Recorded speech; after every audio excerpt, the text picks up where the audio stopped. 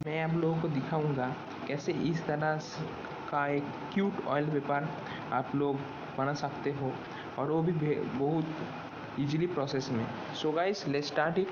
सो पहले तो गाइस इस तरह की कोई ऑयल पेपर प्ले स्टोर में उपलब्ध नहीं है। सो आपको इस तरह की ऑयल पेपर खुद से ही क्रिएट करना पड़ेगा। सो आप लोग मेरे स्टेप को फॉलो कीजिए। सो पहले तो आप लोग अपने प्ले स्टोर को ओपन कीजिए एंड यहाँ पर जस्ट सर्च करिए GIF, और यहाँ पर ये वाला एप्लीकेशन ग्राफी ऑल का GIF, इसको डाउनलोड कर दीजिए। इसमें आपको बहुत सारे GIFs का ऑप्शन मिल जाएगा, और फिर आप लोग यहाँ पर डाउनलोड कीजिए GIF टू लाइव वॉलपेपर, और इस एप्लीकेशन को डाउनलोड कीजिए। और इस एप्लीकेशन को मैं यहाँ पर डाउनलोड करके रख दिया हूँ। सो ये रहा मेरा एप्लीकेशन।